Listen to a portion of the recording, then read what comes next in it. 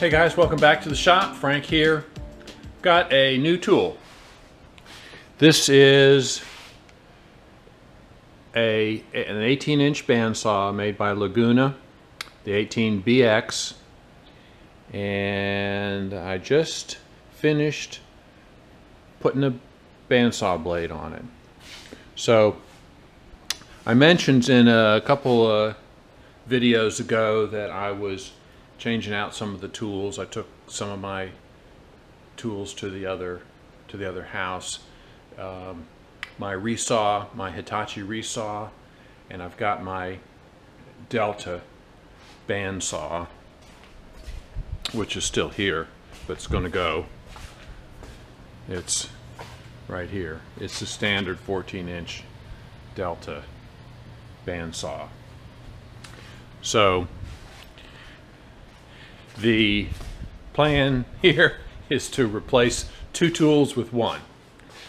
And since my floor space in here is at a premium, that's what I've decided to do. So this bandsaw will do the work of both of those other bandsaws and then some. So it has substantial more capacity than the Hitachi resaw, which would resaw to 12 inches depth of cut. This will resaw to 16 inches depth of cut. I don't know that I would ever need to do that, but I certainly have used 10 or 12 inches on numerous occasions. So this will cut to 16 inches deep. So this blade guide comes all the way up, cranks up. So I didn't record the unloading and unboxing and assembly of this. I did use my forklift. I went down about a half mile down the lane to where the tractor trailer that delivered it could turn around, and I took the pallet, and this was laying on its side, so it was almost 7 feet. The box was about 7 feet long, and picked it off the truck with my forklift, no problem, and brought it back. The shipping weight is like 450 pounds, 470 pounds, so forklift had no problem with it. Being by myself, I did have to use, you need to stand it up. You need to just stand it up out of the box, and as you can see, it's over 6 feet tall. So weighing 450 pounds, 440 pounds, I think, is the net weight.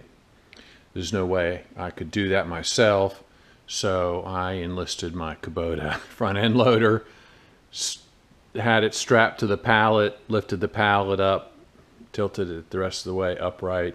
Really no problem doing that. They do advise that you get 2 or 3 people to do it if you have to, if you're doing it manually. So I didn't, like I said, I didn't record any of that. But I do want to just talk a little bit about this. Of course, there's nothing sponsored here. I paid for this with my own money. And it's too early for me to have really much of an assessment of its use and functionality. After I get to use it some more, I'll probably do another video on it. But I thought I would give my first impressions of this. So overall, it's beautiful. I mean, it's stylish. Now, and Laguna, I think, is known for pretty nice design. And the tools I've seen of theirs are pretty nice. Now, the other tools I looked at Grizzly and quickly discounted the Grizzly stuff. I looked at Rikon, R-I-K-O-N, which has a similar saw, and I looked at Jet, again, a similar saw. All very similarly priced. Not a whole lot of difference. I was originally thinking about a 15-inch, but one of my criteria was a 3 horsepower motor, and this has a 3 horsepower motor. So that was one of the deciding factors on this saw and the 18-inch version of it. They did have a 15-inch, I believe, but I think it's only 2.5 horsepower. I considered that, but the footprint's about the same, so, and the price differential not that much, so I went for the larger one. Though I didn't go for, I could have gone for a 20-inch saw, but this is fine. And of course the measure of the saw is the distance roughly from the blade to the back, and it's the maximum width of a piece of wood that you can fit between between the vertical upright and the blade. And my Delta saw was 14 inches, and 14 inches is pretty standard in woodworking. This being 18, it's a little bit better. So I put a blade, 3/8 inch blade on here. I like these latches for the covers. They have a cam in here, so the more you turn it, the snugger it gets. I like that. And you can see the upper wheel. It does have a tension gauge here, the tension wheel here. I will say one of the things that was, a factor on here was this quick release tension. You pull down on this arm and it releases the tension on the blade, so you can change the blade more quickly. Putting the blade on was pretty typical of other bandsaws. My other bandsaws, very similar process. You open the doors and thread a blade around up through this groove and then around the wheel. That opens up so you can feed it between the blade guides. Take this blue cover off and feed the blade, and remove this screw. Feed the blade through this slot and then down through the blade guides underneath the table, and then tension the blade. So it was very straightforward, just like every other bandsaw that I've had, and that's probably 4 or 5 other bandsaws. So no surprises there. The blade guides are a little different. These are all ceramic. So there's actually a solid ceramic block behind the blade, and it's circular, so it's this circle, white circle behind the blade, and so the back of the blade touches against that, and then there's a pair of guides, top and bottom, that adjust against the sides of the blade behind the teeth. So it captures the blade pretty well, and there's similar guides underneath the table. So most bandsaws have ball bearings as guides. The ball bearings, seem to work fine, though they do wear. The advantage of these, ostensibly, is that there's less wear. Oh. Well, there's my butchie boy. Oh, it's raining again. Oh, wow. Yeah, we're in the middle of a tropical storm here. Most of you know that I'm on the East Coast. We're getting Ophelia, and water was up over the dock overnight, and I think it's going to go back over the dock tonight it's right at the almost at the top of the dock, this high tide. It's supposed to be a little bit higher than last time. No risk to any property or anything down there, since the house is like 25 feet above the river, so we don't have any flooding concerns. I'll walk around this machine, just give you make a couple comments. I am working on hooking up the dust collection. There are two 4-inch dust ports, one at the bottom here and one right below the blade. I have some leftover flex duct that I pulled out. I need some splitters to plumb it all together, so I'm waiting on that. Two 4-inch dust ports. I think that's typical of bandsaws of this type. I did spring for the mobile stand, called the mobility kit, which is 2 wheels here at the bottom and then a cam operated wheel back here that allows you to move the bandsaw around. Having some flexibility to be able to move it is important to me, so I did spring for that. It is 220 volt only. I have 220 service here, so that's no issue.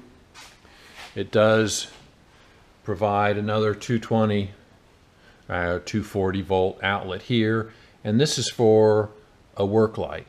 I looked at the wiring diagram and was wondering if I could just plug another tool into this, so I could use another plug. I have 3 220 volt tools here on a drop. I've only got 2 plugs, so the shaper is 220, the bandsaw is 220, my table saw is 220.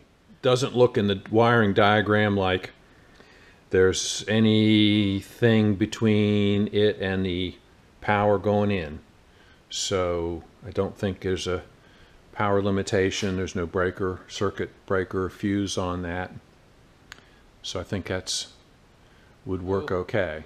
It does have, I think, a nice adjustment here. Let me loosen it up a little bit for the depth of cut or the height of the blade guide. Smooth. When you tighten it down, it's rock solid. So it's got a nice rack and pinion set up there. I do like the blade brake. There's a foot pedal here which stops the blade. So I'm going to turn it on.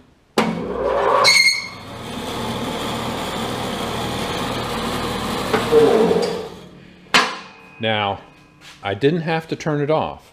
The foot pedal disconnects the power. So I do have that squeak. What you doing, Butchie? Being a good boy? Yeah. Okay.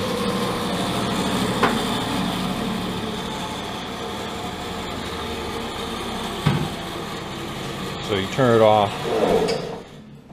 and hit the brake pedal to stop the band. Oh. And there's my brew. There's my brew. Yeah, you're a good boy. You're my good boy. You're wet too. You're both wet. All right. One way to turn it on, and that's the on button. And there's 3 ways to turn it off. Hit the off button, hit the emergency stop, or hit the foot brake. The foot brake does disconnect the power. The table is very nice. It's looks like it was surface ground. It doesn't have any milling marks on it, so someone went to the trouble of putting it on a surface grinder. I will comment about one thing. It doesn't really have anything to do with the the machine, but the blade, this was a Laguna blade, and it's a 3/8 inch blade.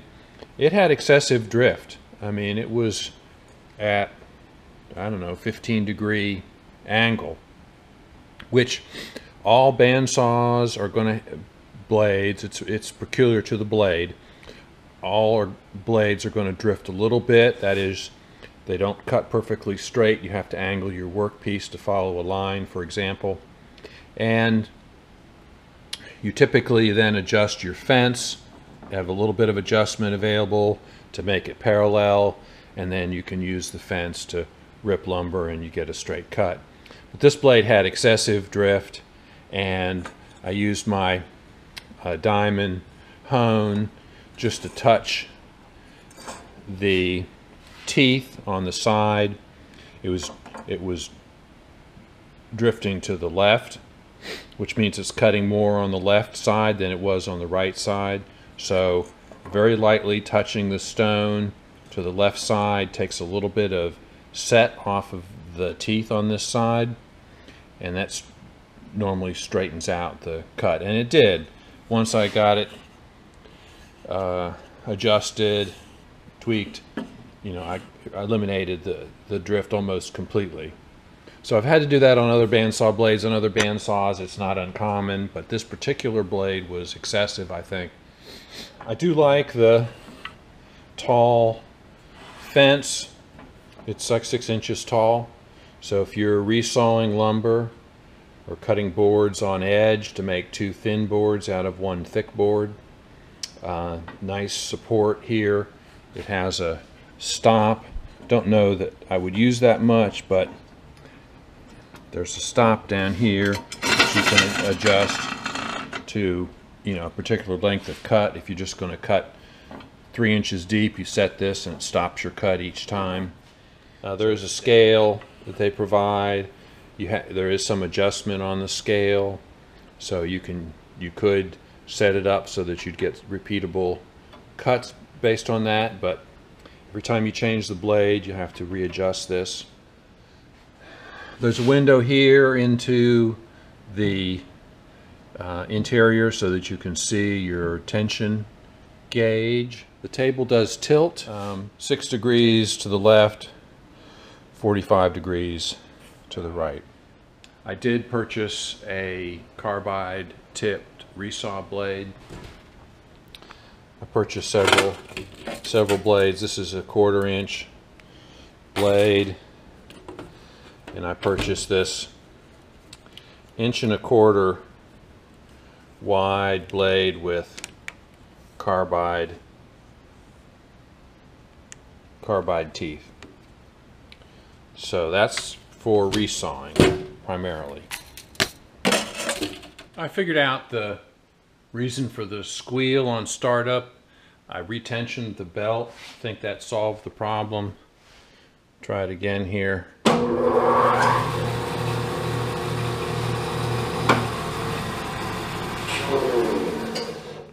I think that's it.